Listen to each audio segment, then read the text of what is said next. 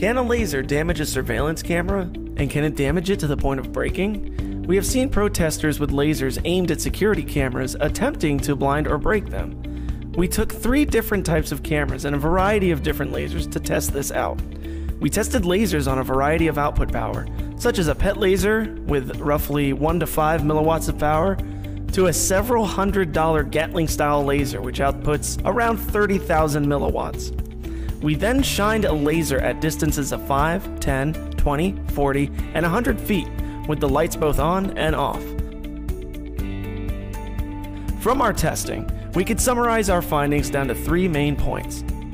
1. Starting out, it is very difficult for a human to train a laser on an object from roughly 5 feet away and further without their hands shaking off target. We found that using a clamp to clamp the laser steady to a stationary object to be the best means of consistently blinding a camera.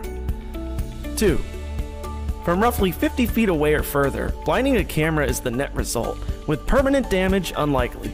Bubble domes were easier to blind, as the light would refract back into the lens, so being 100% on target was not a necessity. Bullet and turret style cameras were slightly harder to blind, as the target is smaller and inherently harder to hit.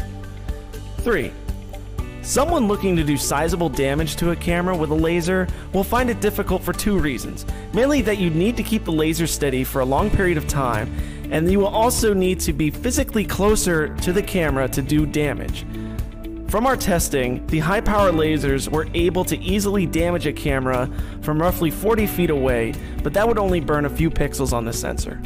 So finally, we set up our higher power lasers to roughly 10 feet away from our cameras and left the beams trained on the lenses for roughly 4 to 5 minutes to see if we could really make an impact.